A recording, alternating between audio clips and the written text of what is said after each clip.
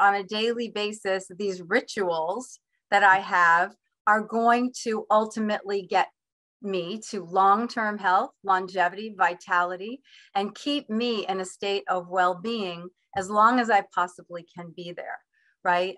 Can be on this planet.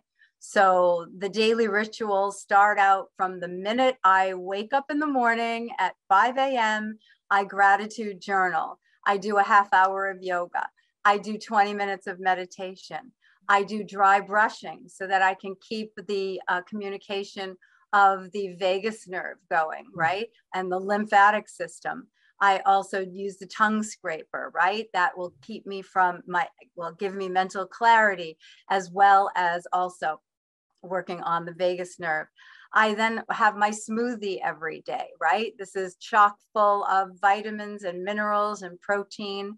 So that keeps me going. And it's a form of intermittent fasting. So therefore, I'm not overloading my body with heavy toxic foods. I'm using food as my energy source and to keep the vitality.